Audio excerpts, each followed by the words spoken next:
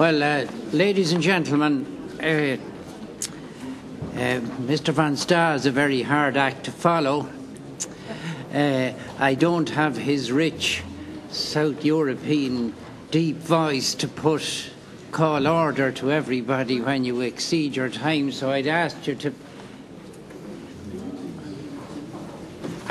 you to bear with me, be tolerant, don't overshoot the runway, as I say, and keep your contributions to the point. Now, recent developments of regionalisation in Europe, that's where I'm starting. The question of the evolution of regionalisation is always high on the agenda of our Chamber of the Regions. Each year, new developments and new legislation have a direct impact on the competences of regions in a number of countries of the 47 member states of the Council of Europe. We have chosen several countries where important changes took place in the last years. We think it's important for our Chamber to be aware of the new developments. I would like to thank our speakers who have agreed to present a brief report on the evolution in their country. First, Mr. Ignacio SANCHEZ AMOR will present a general introduction with special reference to developments in Spain. Then we will have statements on the situation in Austria, Greece, Italy, Poland and the Russian Federation and Sweden. Now, due to the large number of speakers, I would like to ask our speakers to be as brief as possible, as I said earlier, and the limit is between you each have 5 to 10 minutes maximum. And the clock is behind me, and I'm sure the bell is near at hand. So I start off now. The first speaker is Mr. SANCHEZ AMOR to introduce the subject. He is from Spain. He's Vice President of the Congress and a very active member of the Chamber of the Regions. He has broad experience on regionalisation, not only in Spain, but in Europe in general. He represented our Chamber in several international conferences dealing with regionalisation matters. So, Mr. SANCHEZ AMOR, you have the floor. 10 minutes, please. Gracias, William. Thank you very much, William. Thank you very much indeed to the organisers for allowing me to speak in Spanish, because I'm just more comfortable speaking in my own language. Now, what I've been asked to do is give you a general overview of the situation to pave the way, if you like, for the subsequent keynote speakers. And what I'm going to talk about, therefore, are recent developments on this front. And what I want to do is give you a snapshot of the present situation, but you'll understand, of course, that in order to do so, I have to go back into the past and tell you a little bit about trends in Spain. Now, first of all, one of the sources of regionalisation in Europe is the identity of regions seeking to assert their cultural and historical identities, particularly in parts of Europe where nationalism has come to the fore. And the other reason for greater regionalisation is in order to try and achieve greater legitimacy, greater effectiveness and greater rationalisation. So these essentially are the two drivers of the extensive regionalisation of systems across the continent. Now, there have been two sources, therefore, of this drive towards regionalisation, and often they merge. We have certain regions, for example, which have come about as a result of devolution in a given state, and they may not have their own specific linguistic or cultural identity, but over time they certainly do, and would take their place amongst those regions which have perhaps a more historical basis. I mean, we can be talking about Catalonia or Brittany, Scotland, or wherever. There are, of course, these regions which have a strong cultural identity, but they also exist as regions in order to implement policies more effectively. So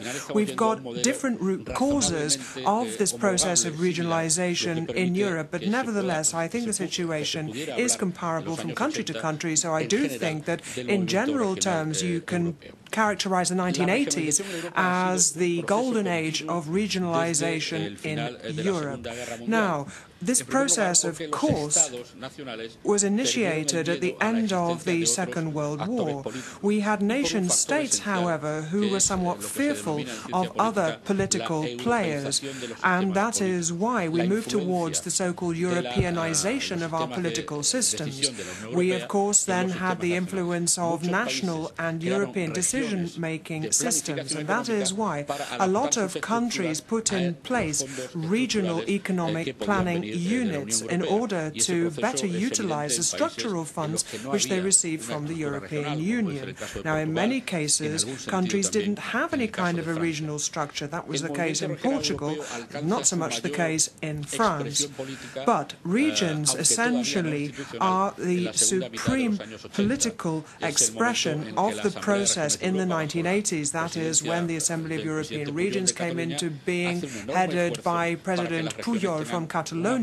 They made huge efforts to try and develop European political links. In the 1990s, again, this was the high watermark, if you like, of the process of regionalization in Europe. Many regional systems were properly embedded in the European system. They were able to take part in meetings of Council of Ministers in the European Union, and there was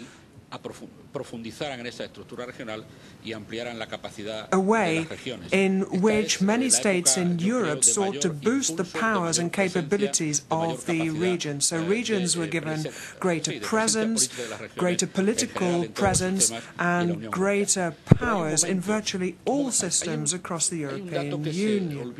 But I think that all too frequently there's a date that is rather overlooked in European history, namely 1998. Now, it was one country of Western Europe which expressly rejected regionalization in a referendum.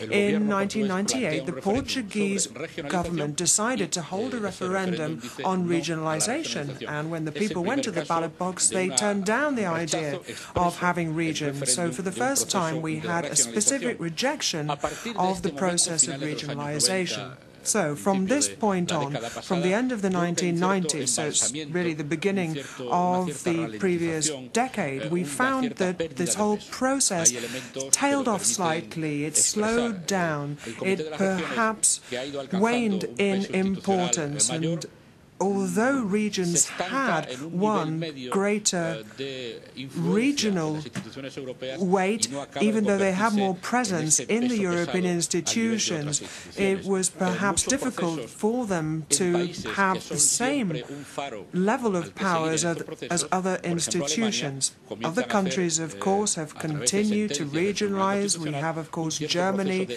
and we have the Constitutional Court, which, via a number of rulings, has to a certain degree re-centralized the system. We have Germany, which is a highly federalized system, but because a number of court rulings, a number of powers have been repatriated to the center. So this is a phenomenon, as I say, which we have witnessed even in highly developed federal structures such as Germany. The problem is that regions have failed to rise to the expectations which were generated in the 1990s. We will also have to take into consideration the economic crisis in looking at the fate of regions, because obviously the financial climate we are currently experiencing is hardly the most propitious for further development of the process of regionalization. Now, regions have won greater financial powers, and they are often responsible for the provision of public services, and most developed countries such as Germany and Austria and Italy, for example, regions are responsible for providing most public services. The situation becomes more complicated when that situation leads to deterioration in quality, or if there is a temptation to cut back on public spending, and I think that the present financial crisis is a huge threat to the process of regionalisation in Europe.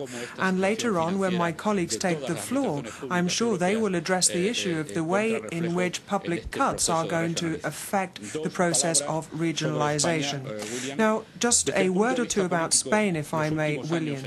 From a political perspective, in recent years we have seen a deepening of regionalisation in Spain.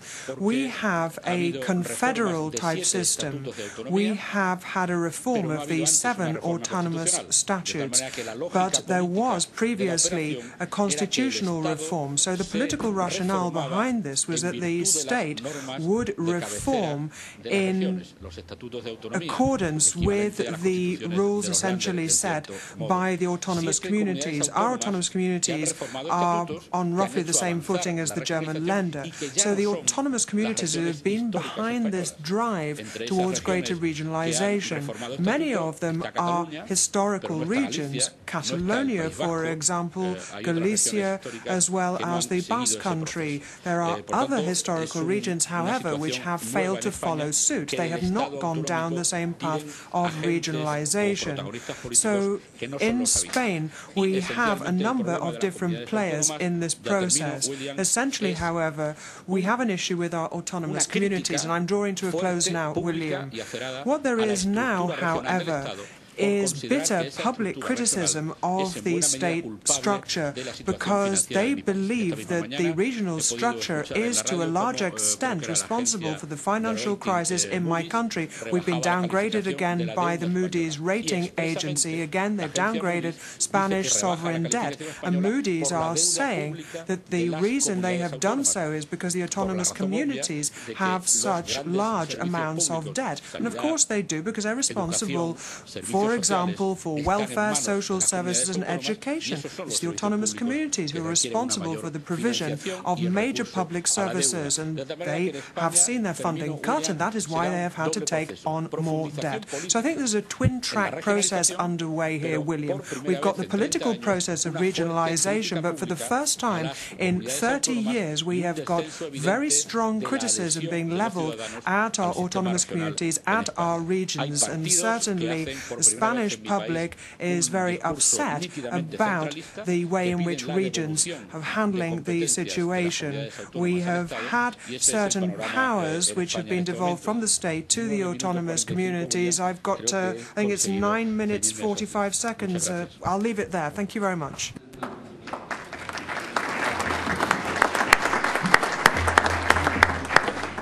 Thank you, Mr. Amor. And I regret you only had 10 minutes, because I found your contribution so well researched and so interesting that I could listen to you for an awful lot longer, and I think that goes for everybody here. So thank you very much. Now, I now have a statement from our friend Mr. van STAA, President of the Regional Parliament of Tyrol. He's also President of the Chamber of the Regions. He's President of the Regional Parliament of Tyrol in Austria, and he's now going to give us the latest developments in his country. Mr. van STAA, 10 minutes. Sehr geehrte Damen und Herren, Herr Präsident. Ladies and gentlemen, President. The Austrian situation is characterized by the fact that we are a federal state. We have 9 federal states with legislative powers, whereby one of these federal states is the city of Vienna, which is also a city. We see a similar situation in Germany when it comes to Berlin. So we have regions with legislative powers, but we also have a strong tendency towards centralized government. And this centralized tendency is supported by the political parties and also by reports published by the media. Having said this, we do not have any concerns, because the Austrian constitution guarantees the status of the federal states, and the constitution could only be changed through referendum and through change to the legislation. And as the Parliament is made up of representatives from the regions, I have absolutely no concerns. So if you read these media reports about regionalisation in Austria, don't worry about them. You can ignore them. And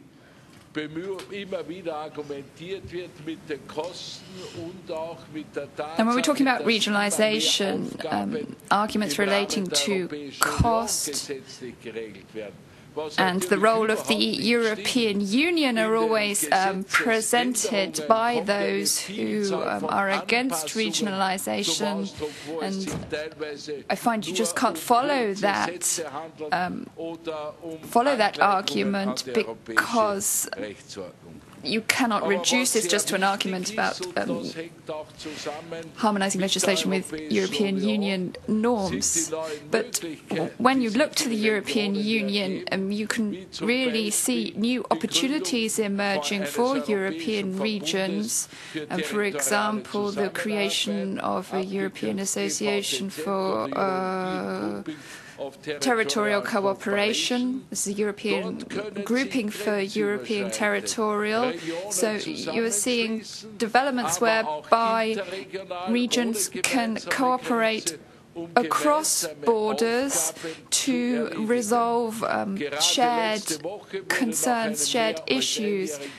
Just last week, a new European grouping was founded between Tyrol and South Tyrol Trentino in Italy, and Trentino, no local authorities are involved in this, but this provides the opportunity for regions to deal with issues which relate to the competencies of regions. This is an extremely important institution. No,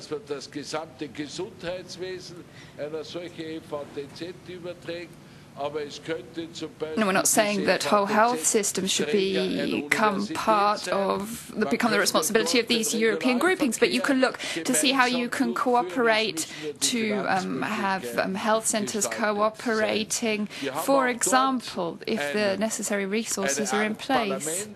We've also got a type of parliament. We've got 12 people in that, representatives from each of the regions. We've got 2 people from the parliament there as well.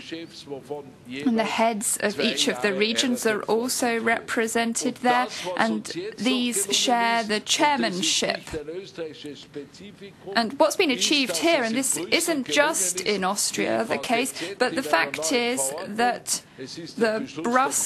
in Brussels, these European groupings have been included in a new regulation, and the opportunity has been presented for these European groupings to be opened up to states who are not members of the European Union, and this is particularly important in the context of the European partnership.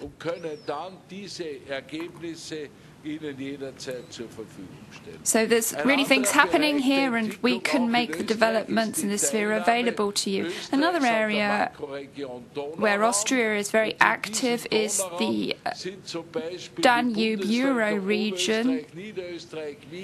Upper Austria, Lower Austria, and Vienna are involved in this macro region. This is the second macro region to be recognized in the European Union, following on from the Baltic Sea macro region. So here we've also achieved a great deal, and I'm delighted that we have been so successful. Now, in all states, we are confronted with the same problems. Mr. Sanchez Amor has referred to this, Mr. Carey has referred to this, I've referred to this in my report. And we need to do everything we can so that our framework for regional democracy, which we approved here in the Congress, which we worked so hard on, that this is implemented on the basis of our monitoring. Of course, any member state of the Council of Europe or the EU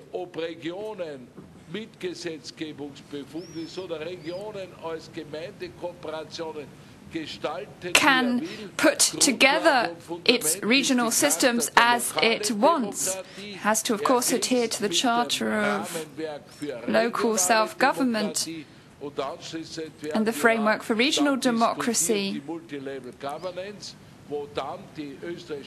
Another important issue is multi-level governance, which we're going to talk about in our second round table. My colleague from Austria will talk to us about that in more depth. When it comes to subsidiarity, we have seen an increased role for regions with legislative powers. And we are seeing a changed relationship between the national government and the Bundesrat and the regions with legislative powers. We are seeing the president of the Bundesrat cooperating very closely together. And we see great opportunities for cooperation in the future here.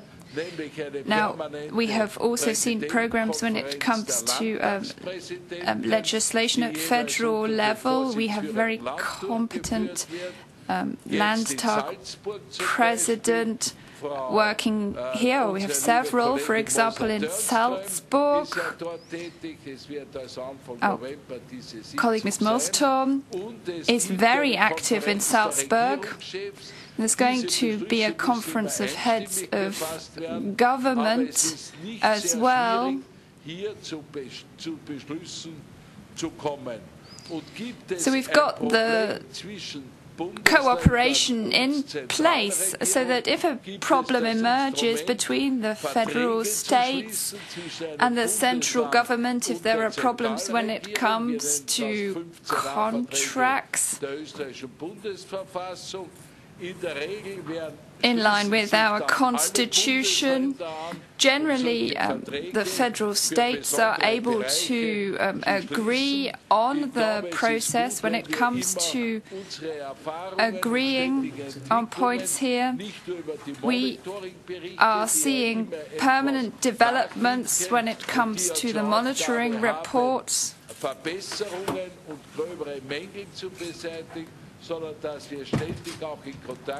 And it's not just here about identifying problems, but our aim is always to be in permanent contact so that we can find real solutions to make a really positive contribution to the life of our citizens. Thank you.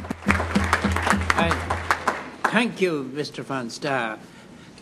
In view of the fact that our new government has mentioned local government reform in its programme for government, I found your contribution very interesting and informative, and along with the Irish delegate here, we'll be taking back all that information. Now, I'm now pleased to welcome Professor Kostantinos TSIMARAS, who will also make a statement. Professor TSIMARAS is a substitute member of an independent group of experts on the European Charter of Local Self-Government. In 2008, the Congress prepared a monitoring report on Greece and made proposals to reform the organisation of regions in Greece. That was recommendation 247 in 2008. We are looking forward to learning more about the recent reforms concerning the Greek regions and to hear your views on regionalisation in Greece in general. Professor TSIMARAS, you have the floor. I won't repeat the time, but we're looking forward to hear your contribution. Merci, Monsieur le Président. Alors, je vais essayer de faire une très brève présentation des derniers changements concernant la collectivité territoriale de deuxième degré en Grèce. En général, la décentralisation est prévue dans la Constitution grecque. La Constitution grecque prévoit que l'administration des affaires locales est du ressort de collectivité territoriale. Et il dispose qu'il y a collectivité territoriale du premier et du deuxième degré.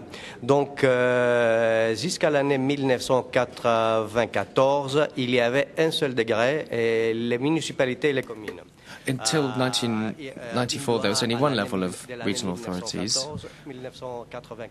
And in 1994, there were changes which provided for, as well as the first level, for regional authorities to be introduced, which would say called second level regional authorities. Sorry, these are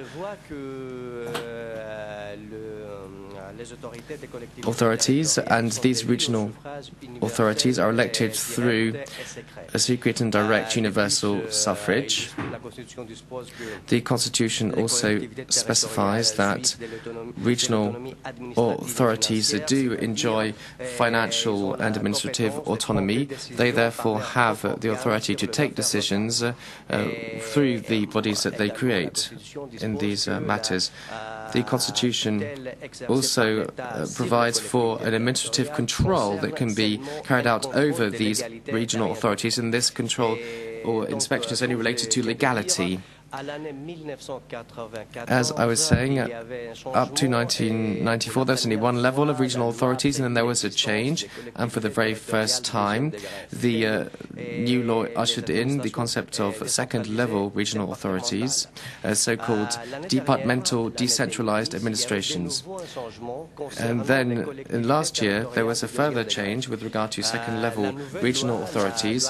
The new law, which dates, therefore, back to 2010, restructured the decentralization system and also the system of state devolution. The new law removed the so-called departmental decentralized administrations, which were second-level regional authorities, and now the regions are second-level regional authorities. The only administrative devolved unit of the state is now the so-called devolved administrative unit. The bodies that manage or administer the regions, that is the regional authorities, second-level regional authorities, and this has been since 2010, are the following ones: the Regional Council, the President of the Regional Council, the Vice Presidents of the Regional Council, and there are also consultative or advisory bodies such as the Economic Affairs Committee and the Executive Committee.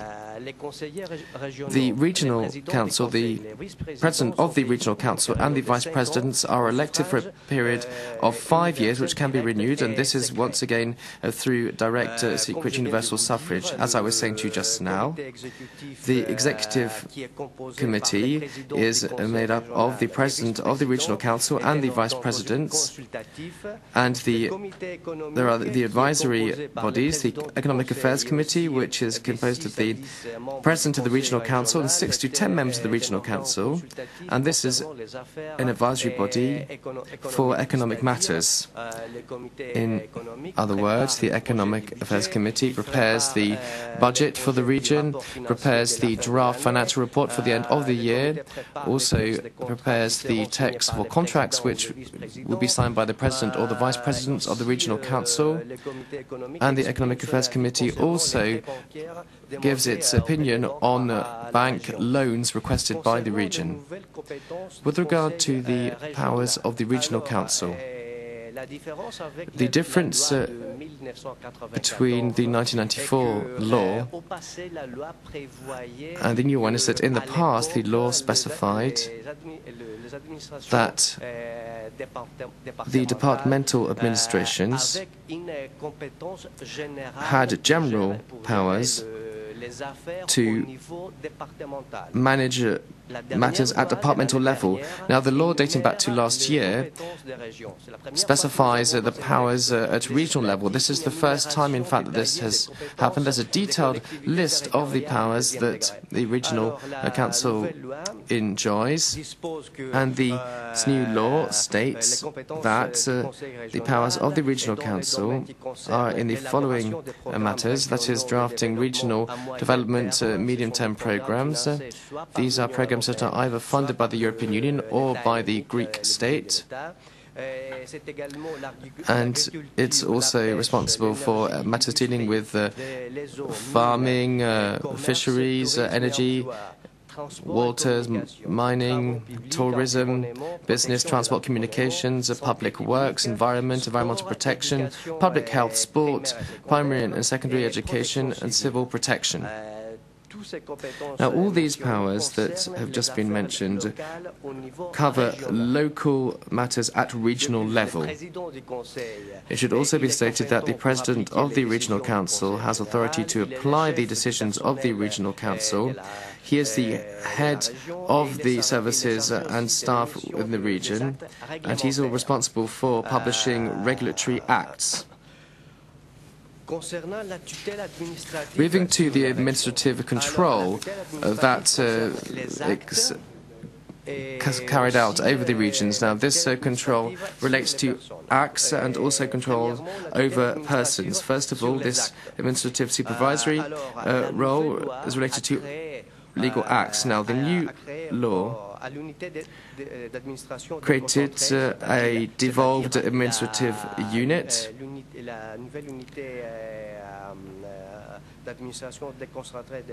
is created by the state, and this new law has set up a supervisory service, if you like, or bureau, and the director of this bureau is a so-called legality inspector. He is a senior civil servant who has a term of 5 years, and this bureau is responsible for carrying out administrative controls on the region.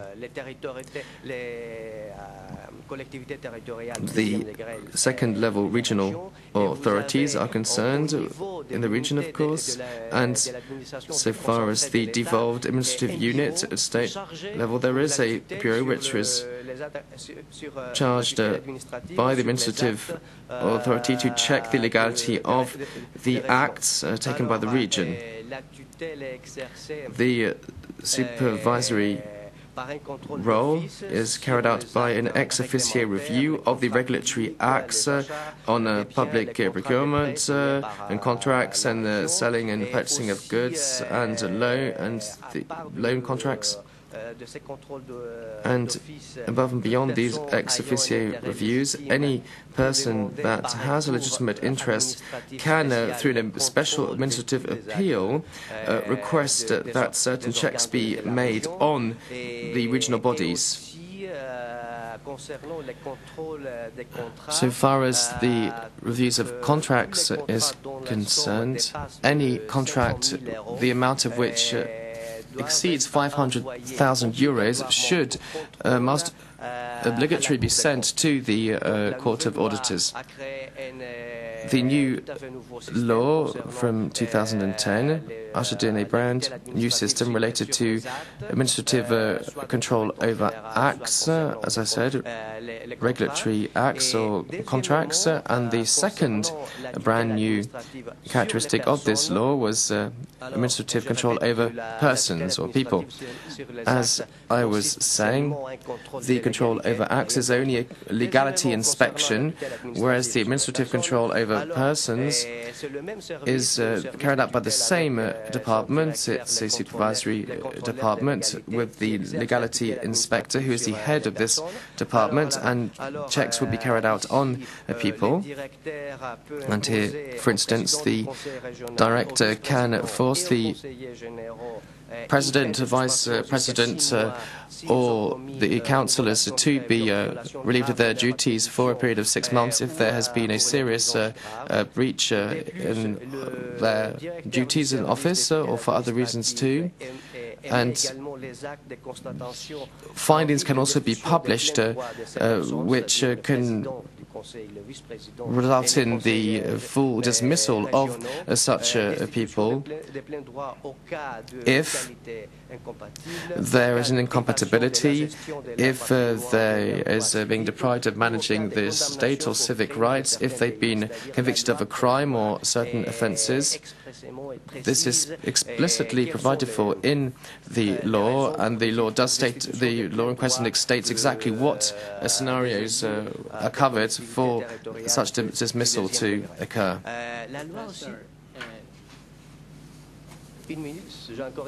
Have I got 1 minute left? Is that it? No. Time is up, actually. I just wanted to round off by saying that there is an ombudsman at regional level as well, and this is a new development. Thank you very much indeed for your attention. Thank you.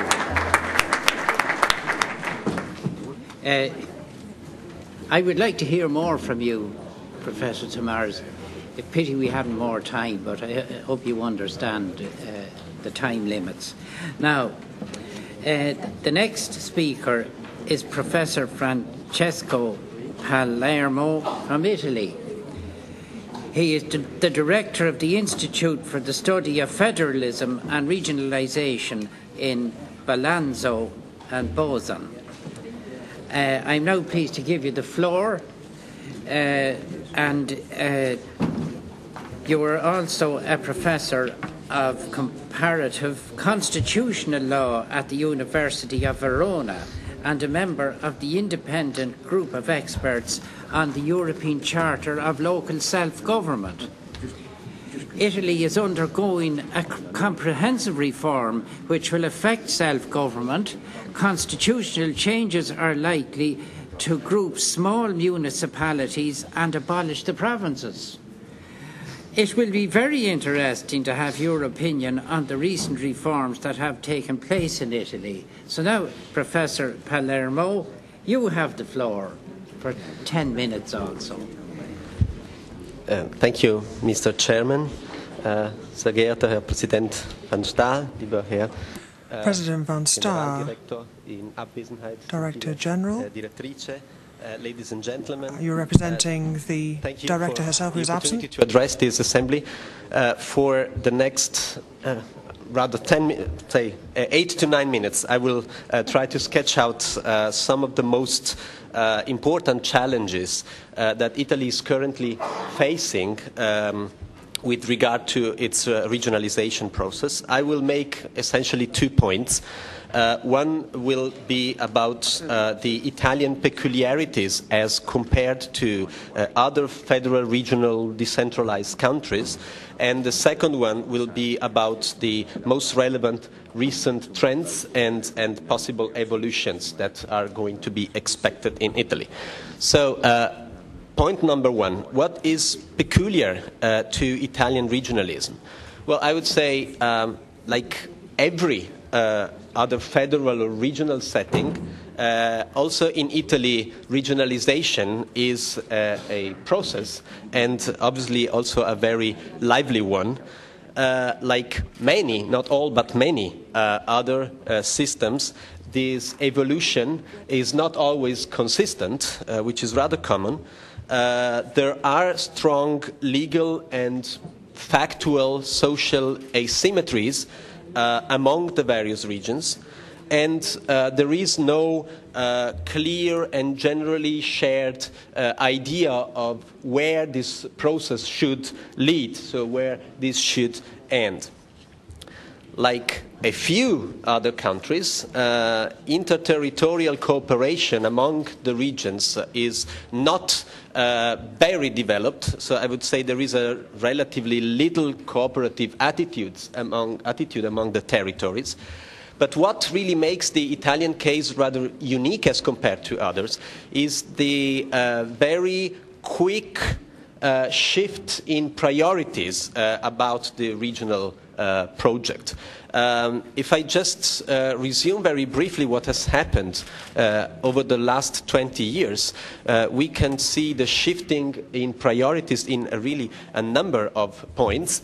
It started in the early 1990s, where all was about increasing political stability in the regions, so increasing efficiency. It was the time of efficient federalism, so to say. Then in the late 90s, it was really about the competencies, both in legislation and in administration. So that was the time of legislative and administrative federalism. Then this process was not given enough time because new priorities came in through an important constitutional reform that took place in 2001. And there the focus was on constitutional design and division of powers. So the focus was on constitutional federalism. Then in 2006, a very comprehensive constitutional reform was adopted, but was rejected then by popular referendum. And there the issue was essentially the representation of regions in the center, so institutional federalism, the issue of the Senate. As of 2006, up until now, all seems to be about financial relations, so the so-called fiscal federalism. So the point here is that all these are obviously very important issues, but none of them has been so far pursued with the necessary consistency. So that's probably the deficit. So what is the outcome of that is that Italy is rather a federal state on the paper, I would say, with still a rather centralistic and not very cooperative political attitude. As it has been said in the literature, it is a kind of a federal state without federalism. So there is some degree of inconsistency. Because structurally, I would say all, if not all, then most of the features that are common to established federal countries are there on the paper. You can think, for example, of the residual power clause, meaning that the regions can do everything which is not explicitly attributed to the state. There is no longer any preventive control by the state over regional legislation. Regions have a treaty-making power. There are new financial relations. Regions have a constitutional autonomy, which is quite developed, etc. But what is missing is the common understanding of what federalism should be about. One could think of the example of the financial relations. There are at present two very diverging ideas about this project. For some, this should increase the competitiveness of regions and the competition among regions. For others, this should be an instrument of solidarity between and among regions. So it is quite difficult, of course, to reconcile these two things. Second point, the main trends and the challenges to be expected in the future. Now, 10 years have passed since the constitutional reform took into force. One could say that in this decade, the potential of the constitutional reform has not been fully exploited. For a number of reasons. Well, one is the fact that, paradoxically enough, the Constitutional Court, which used to be, a good ally of the regions in affirming their competences, has recently turned into a sort of a stumbling block of the regions. So it is, practically speaking, for the regions much more difficult now to win a case in front of the Constitutional Court. The regions also bear some responsibility. Most of them have adopted their new autonomy statutes, with a constitutional reform, unlike in Spain, but they have been not really creative in exploiting and in seizing the opportunities that were given by the reform. Two main issues are on the agenda. One, as I said, is the issue of fiscal federalism, namely the financial relations.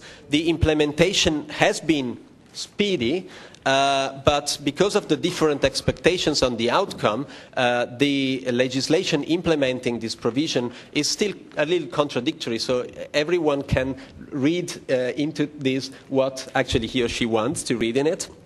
So it needs still some clarification. The second point is the debate on the reform of the Senate, so the institutional relations, which has been also mentioned by President Van Sta. This is a very high point in the political agenda, but nevertheless it doesn't seem likely that a constitutional reform will be adopted on that. Currently it is discussed in Parliament an interesting draft bill which tries to reorganize and rationalize the system of cooperation at governmental level between regions, municipalities, the provinces if they will remain, but it seems likely that they won't be taken out so easily. So this draft bill can introduce some element of simplification and streamlining the whole process. To conclude, as I said in the outset, it has been a process and obviously it will continue to be a process. No big constitutional reform is really to be expected in the near future. So this makes it eventually more likely that more continuity will be given to priorities, that they will not be abandoned very soon, as it has been the case in the past, and also that hopefully more consistency will be given to the implementation of these priorities. Thank you very much, and I stand at your disposal for further questions. Thank you very much, Professor Palermo. I must say, those of us of the present generation are living through interesting times, and we're looking at very interesting changes in the future, and we must it's great to be able to keep an eye on what's taking place in various countries. Now, my next speaker is Mr. Bartolomiej OSTROWSKI from Poland, Director of the Unit for International Cooperation and Projects of the Marshal's Office of Lower Silesia. And it's a pleasure for me to introduce him. He will now give us an overview of regionalisation in Poland with the European framework. He will also draw his experience as head of Lower Silesia in the Brussels office and advisor for cooperation with Poland in the office of the Minister President in Saxony. Mr. OSTROWSKI, you have the floor. Mr. Chairman, ladies and gentlemen, I'm very happy to speak after two colleagues from Spain and Italy, because Poland is very similar case, also in the process of decentralization, like in the process of European integration. We, how to say, follow the way of Italy and Spain. The subject, the topic of our debate is recent development, but please allow me to draw your attention on the global process of the decentralization in Poland. The history of decentralization has started in Poland recently, 1990, after Poland became democratic. And indeed, it was the first reform made by the new non-communist Polish government. In the year 1990, we created the municipalities. And it was the so-called first wave of decentralization. The second one was delivered in 1998, and then we created districts or counties and regions. And nowadays we do have three levels of self-government: municipality, district, and region. The system is still in the transition,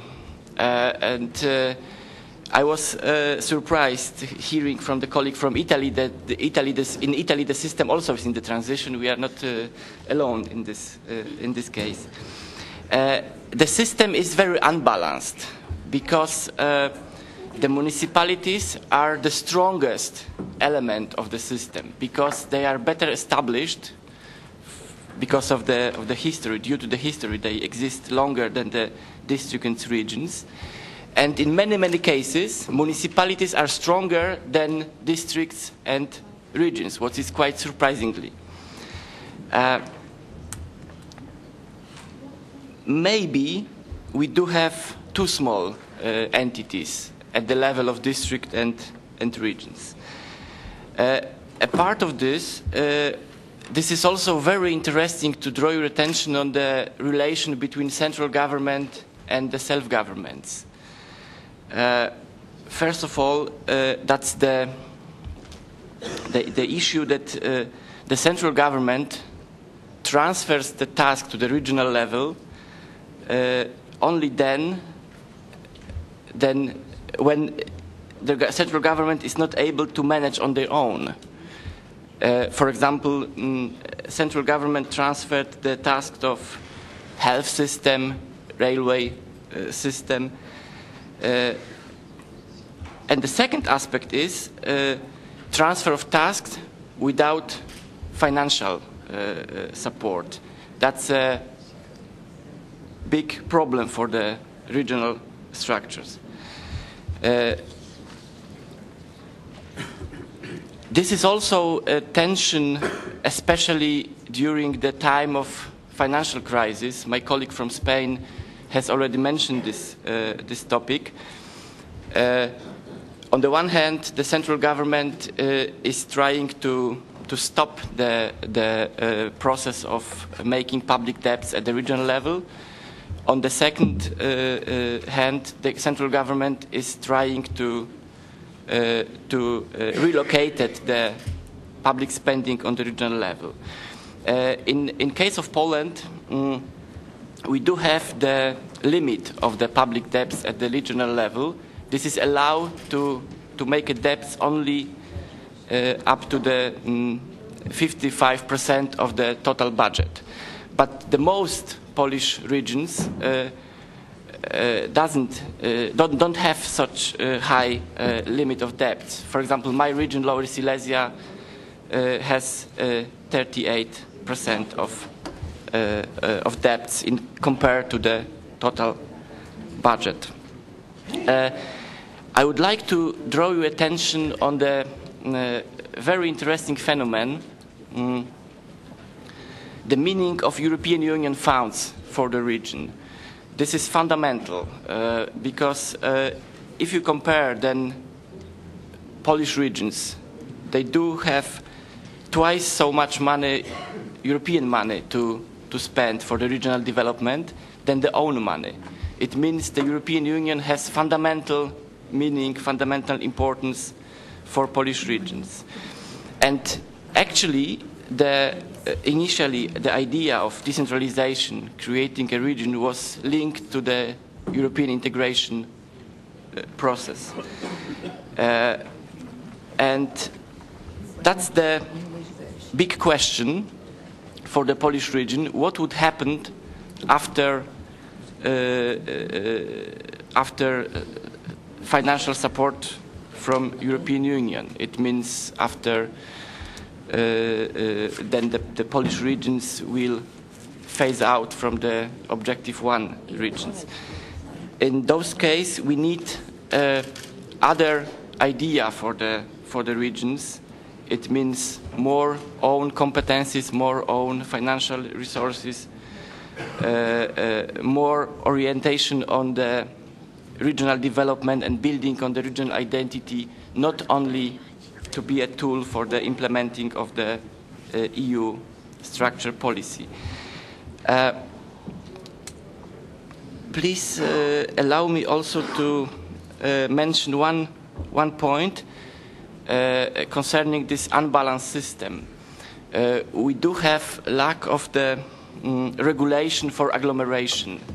Indeed, the small municipality with a couple of thousand inhabitants and the big agglomeration are in the same framework in the legal point of view, and therefore this is a need to improve the system in the case for creating the special regulation for agglomeration. Of course, Poland will remain unitary state. This is no discussion, no debate about federal system. This is absolutely excluded. But it might be a system, unitary system with the very strong position of self-government. And this development might be delivered, hopefully, in the years to come. Thank you.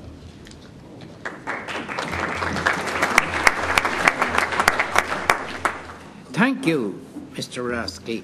Two little things I picked up. One was the central government imposing tasks without the necessary financial backup. That's a familiar ring to it for us. And the second thing is what happens when the EU funding diminishes. So you have some problems. Anyway, thank you very much. Now, my next speaker is Mr. Sergei Morozov from the Russian Federation, and he's the governor of the Ulyanovsk region. I give you the floor, Mr. Morozov. Now, and as you come to the floor, I'd like to inform the members you have been governor of Ulyanovsk region since 2004. You were also mayor of the town of Dmitrograd, and you are therefore familiar with both local and regional issues of the possible interactions between these two levels of government. We shall be pleased to listen to your contribution on the recent developments of regionalisation in the Russian Federation. Mr. Morozov, you have the floor. Спасибо огромное. Thank you very much, President, ladies and gentlemen. First of all, of course, I would like to thank the Chamber of the Regions and its President, Dr. Van Staar, for the opportunity to speak today in this forum. Of course, this issue is a very interesting one for us. And you can say when you look at Russian regions, we have started a process of a new type of regionalisation from below in a horizontal manner. You could say regionalisation in a European style. And I'm going to present what this means for my region. I'm going to talk about regionalisation in Russia, and I'm going to focus on three areas. Now, first of all, the new institutional forms which grant a new role to the regions in the process of modernisation.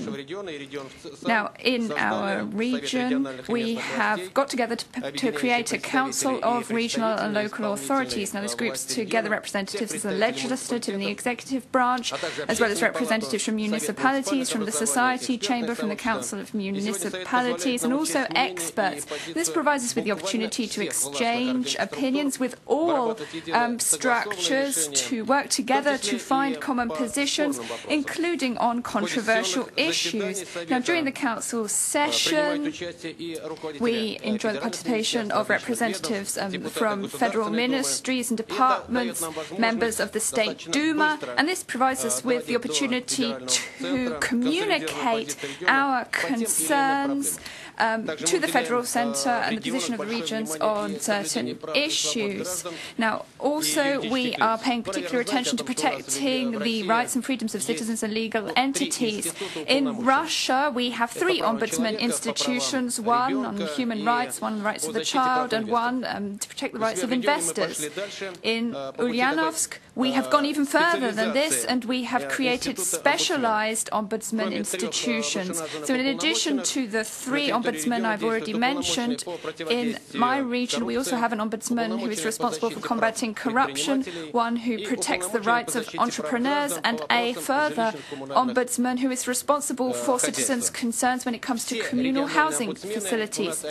All the regional ombudsmen work together in a state institute which is called the the Chamber of Fairness. Now, the aim is clear: to have a better understanding of those sore points relating to violations of rights and the freedoms of our citizens, and to work to effectively help them. We work together with the judiciary to resolve their issues. Now, furthermore, our Ombudsman also has a network of assistants in local authorities.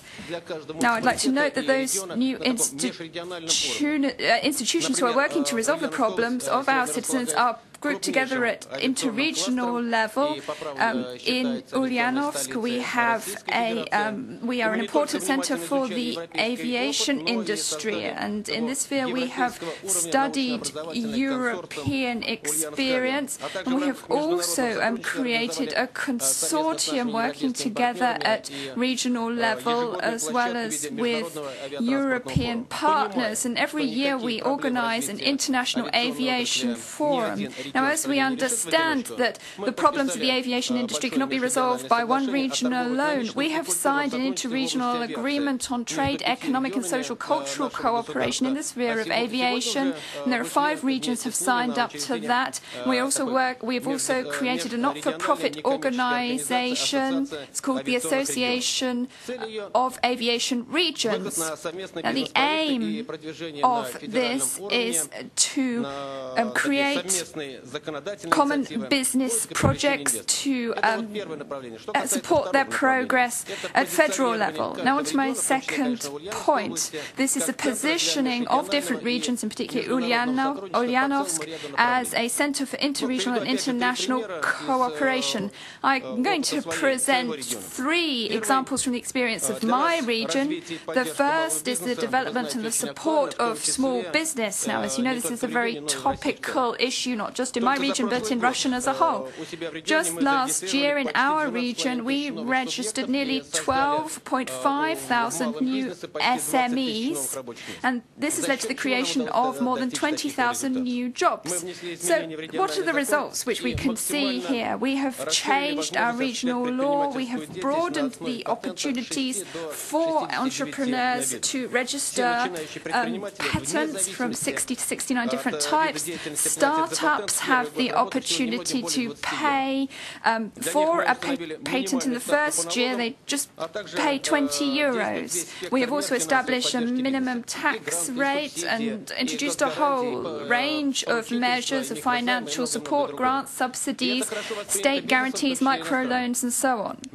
So, as a result of this, today in our region, we have a platform for Russian-Italian cooperation, a working group in the industrial sphere for SMEs. We've also got a Russian-French working group for cooperation in the aviation industry, and a Russian-German working group which works on strategic cooperation when it comes to the economy and finance. Now, the second example is strengthening international intercultural links. Ulyanovsk is a very ethnically diverse region. We have more than 100 ethnic groups living in our region. We have local newspapers published in different languages. Pupils in schools learn local languages, and we are also working hard to support education. As a result, we are able to resolve conflicts, interethnic conflicts. Anyone who comes to our region will feel very at home. Every year we organise national festivals. These include European and Asian festivals. We have good, friendly relations with many countries throughout the world. Now, the third example is our use of European experience. For example, the European Cultural Capitals Programme. On the basis of this experience, 14 the experience of 14 countries, we created a program, the cultural capitals of the CIS. At the end of September, we had a conference in Ulyanovsk on culture as a resource for modernization, with the participation of the General Director of the Directorate for Education, Culture and Heritage, Youth and Sport of the Council of Europe, Ms. Betani Dragoni. Currently, there is a presidential decree in preparation on the International Cultural Forum in Ulyanovsk. We are also seeing changes in a third area relating to decentralization, and this is a very important issue for us. I'd like to present my position on this. Now, the transfer of power is not a goal in itself. The aim is to improve the quality of life for our citizens and to improve the competitiveness of the region. On the other hand, you need an effective approach when it comes to stimulating the work of municipalities and to get greater tax revenues to optimize budget expenditure. We are working on a whole system of agreements with municipalities to make our work more effective. Now, of course, we can only resolve these issues if we work together at local level, at regional level and at national level, particularly when it comes to repairing housing and reforming the health service. And these are issues which were neglected for 40 years, and it is the policies of Mr. Putin which have made it possible to resolve these issues. Now, of course, there are issues which still need work. We need to look at our legislation to introduce more flexibility into that, and a whole series of our laws need to be clarified very soon. We will hear the results of a working group created by the President to deal with this issue. So we are working to maintain a stable dialogue. So I'd like to thank you for this opportunity to speak today. Thank you. Well, Mr. Morozov, thank you very much. You certainly paint a beautiful picture of your province and region, and makes one feel I would like to visit it. And I wish you the best of luck with the programme that you have commenced, and I hope we'll all see it through. Thank you very much. It was most interesting. Now, my next speaker is Mrs. Annelies Dark from Sweden. Now, we had hoped that our Swedish colleague, Mr. Uno Aldergren, could have been with us today. Unfortunately, for health reasons, he cannot be present. We wish him a speedy recovery. His communication will be presented by Mrs. Annelies Dark from the Swedish delegation. And I look forward, and we look forward to your contribution on the latest developments, on the last developments of regionalisation in Sweden. Please, Mrs. Stark, take the floor.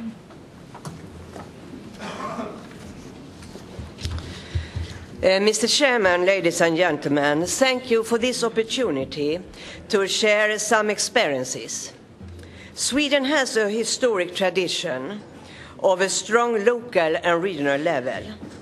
Today, there is 290 local authorities, municipalities and cities, and 31 regional authorities, county councils. The local and regional authorities have the right to levy taxes to finance their duties.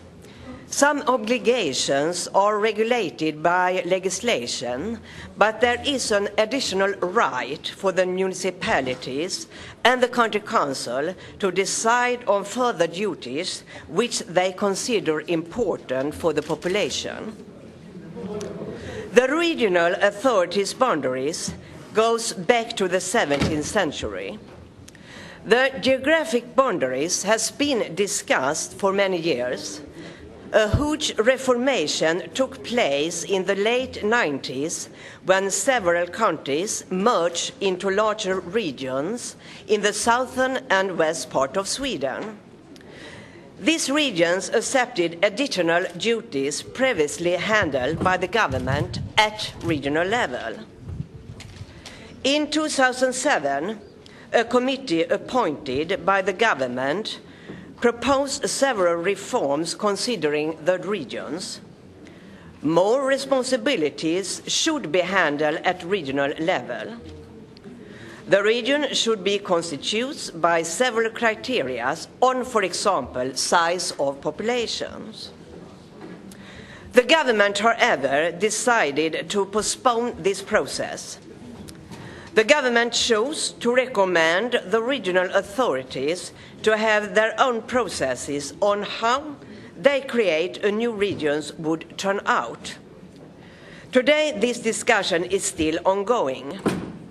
Right now, this process is quite existing, since regions wanting to merge with other regions must declare this to the government latest end of this year.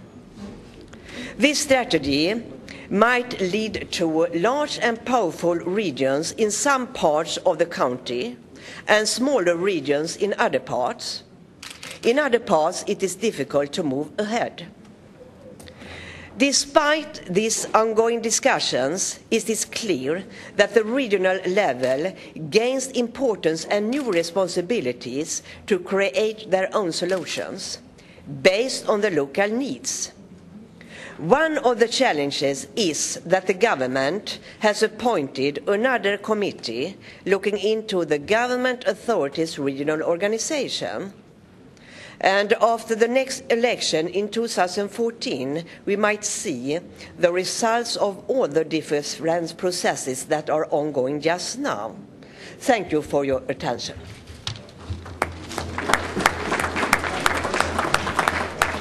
Thank you, Mrs. Stark. And I would just say you're a hard act to follow. And a good substitute for any speaker, and I'd like to hear more from you at other stages. Thank you very much. Now, I'd like now to thank all the speakers for their interesting contributions this morning, and I'd like to compliment the people who selected those speakers from the various countries, showing the various forms of regionalisation that they're hoping to institute. It's well done to all who organised them.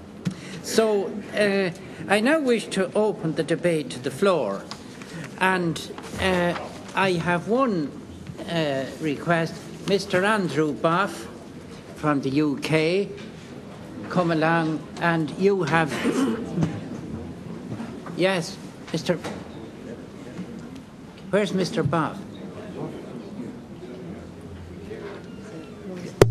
Will you speak there? Yeah. Yeah, okay, 5 minutes. Thank you, Chairman. I think from the UK we have a different history with regard to regional government. We don't really have it, and we haven't had it until recently, when the four nations of the United Kingdom a few years ago decided to have their own regional governments, with the exception of the largest of those nations, and that is England. And in England, there was only really, since that time, there's only really been one region set up which is democratically accountable, and that is the London region. And I sit on the London Assembly of that particular region. But coming from that history of not having regional governments, we have a slightly different perspective on how regions should in future be designed. And it seems to me that in most countries, the development of regions is a very top-down affair. Basically, the governments decide that they want a regional structure for their own administrative convenience, and we then spend many years of conflict between the regions and the municipalities, both of whom think that they are the top dogs. and it's not unusual for there to be many disputes. Perhaps people sitting on a regional body would find that the municipalities are too parochial, and those sitting on municipalities think the regional politicians aren't paying any attention to their particular local circumstances. And I don't think that's an unfamiliar feeling throughout Europe. In the UK, we've taken a different approach quite recently, in terms that we've decided, rather than the government deciding where the regions are going to be, we actually think that it should be the people and the municipalities themselves, along with local businesses, to decide what the best regional structure is for them for future regional development. And in doing so, we've set up, the government of the UK have set up local enterprise partnerships. And local enterprise partnerships are not imposed by the government. They are the choice of the municipalities to get into arrangements with other municipalities for whom they feel they have a common economic or development interest. So effectively, this is design your own region type of philosophy, and it's one that's considerably is well supported, because it gets rid of the conflict that there is between municipalities and regions, because the municipalities are in the driving seat of that regional structure. I think Europe needs to pay attention to this, or the European Union. This is not the European Union, admittedly, but the European Union needs to pay attention to this, because the British government tends to allocate European funds through this structure, and it's a structure that can actually change, and as I say, with municipalities in the driving seat. And we've got to think about more bottom-up reorganisation of our government, and not always assume that it's the central government that knows best how to organise our lives. Thank you. Thank you, Mr. Bath. Now, the next speaker is Mr. Bergman, and we must limit you to 2 minutes if possible. Vielen Dank, Herr Vorsitzender. Thank you very much.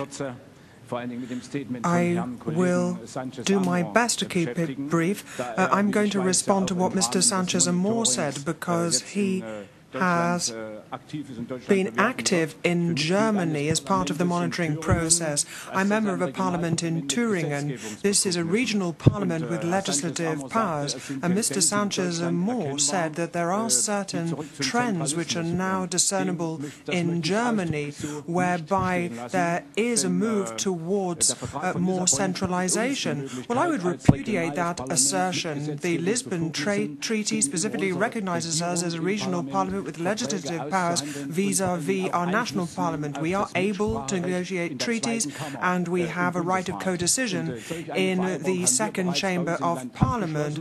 We have taken certain decisions along those lines in Parliament, and so I just want to specifically say that I do not recognize his characterization of Germany as such, and I would like to thank Mr. van Staar and our Austrian colleagues as well, because I think that they too have taken similar decisions, and Germany and Austria are taking action at regional parliamentary level to counter any such moves. Thank you. Now, Mr. Krug. And I'm told 2 minutes, Mr. Krug.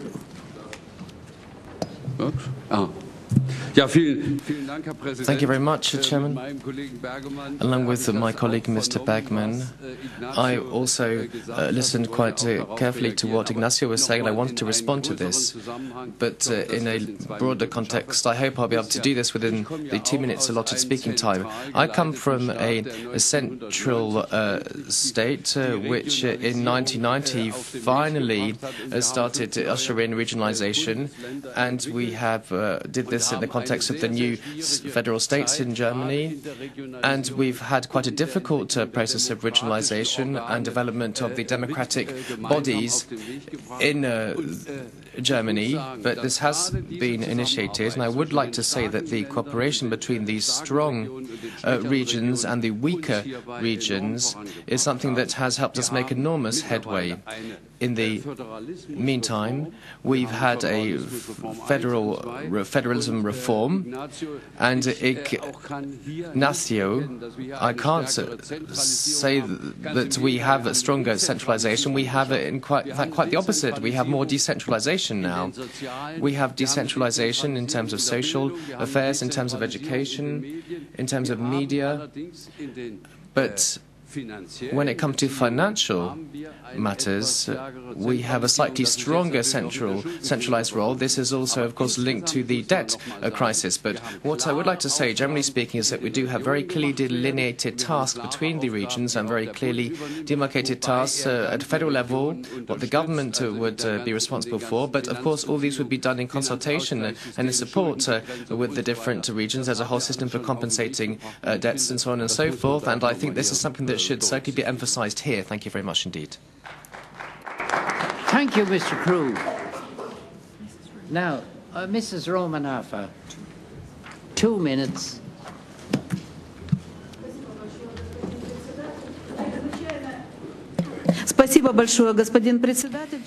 Thank you, President. Well, this really is a very interesting discussion looking at issues relating to regionalisation and decentralisation. These are very topical issues for us in Ukraine. These are being discussed in national platforms of associations. It's been identified as one of the priorities for the work of the President of Ukraine. And I can tell you that today we have a basic level, local authorities in place. We have 25 regions,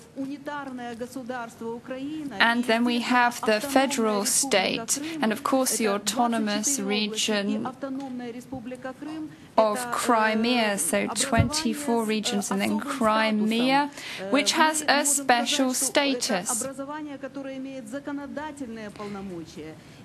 Now, the powers are defined in our legislation, and today in Ukraine we are having a discussion on the future development for our administrative reform. A certain number of measures have been adopted, and changes were carried through a few years ago. These weren't very successful, and now we are learning from European experience. We are examining very closely those issues which we are discussing here today, and I think in the near future we'll be able to see real results. Thank you. Thank you, Mrs. Romanova. Now, our last speaker is Mrs. Milo Muller.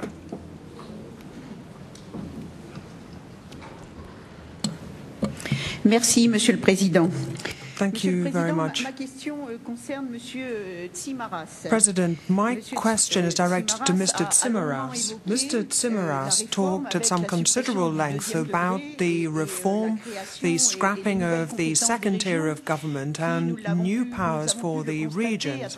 And this is something that we have seen are far too vast.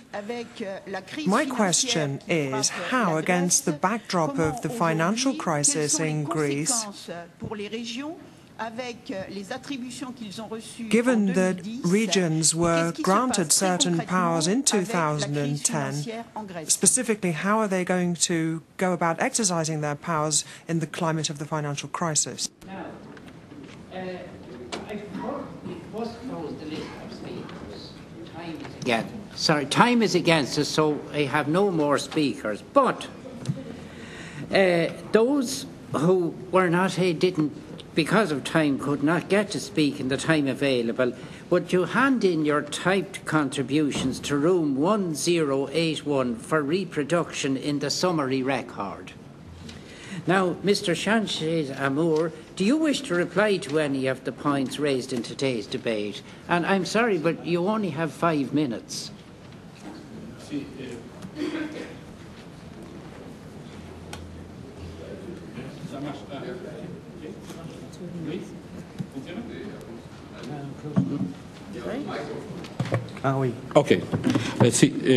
brevemente. Yo creo que ha habido un problema de Very traducción. briefly, I think there was possibly an interpretation problem there. I didn't say that there was a centralizing tendency. I'm very, very familiar with the Federal Republic of Germany, and I'm actually a constitutional law expert, so I know what I'm talking about. Rather, what I said is that Germany has a deeply entrenched federal system. However, there is some recent case law coming out from the Constitutional Treaty which has made it possible for federal institutions to take decisions. I am aware just how capable regional parliaments are in Germany, and they have a financial and political powers, but there are certain limits, of course, because in some instances they require the authorization of the Bundesrat, which is a federal body. So I was talking not so much about centralization, rather that there are sometimes difficulties created by the Bundesrat. So I specifically want to direct that remark to my German colleagues. I mean, it may have been a translation issue. It's not that I was saying that Germany is some kind of a centralized system. Rather, I was saying that in a deeply federal system, the political climate within which we have been operating in recent years has not led to further waves of devolution in the same way as we saw in the 1990s. Indeed, in the 2006 reform, the powers of the Bundesrat were to a certain extent delimited. It's a little bit technical, it's a political point though, so just rest assured, German colleagues, I know very well how the federal system works, and certainly my work in the monitoring committee is not affected by that. I have a very thorough understanding of the German system. Thank you, Mr. Amor. Now, I'd just like to repeat, anybody who felt they couldn't get in, would you make a written contribution and hand it in to room 1081? Because I was a victim myself of that situation yesterday. Now, I suggest that the Bureau of the next Bureau decide on how the issues raised and this important debate should be followed up. And I'll just conclude my remarks by saying I think it was the most important and interesting debate that I have been involved in or taken part in the past year in the Chamber. And again, compliment the staff for organising the speakers. And ladies and gentlemen, the debate is now closed. Thank you.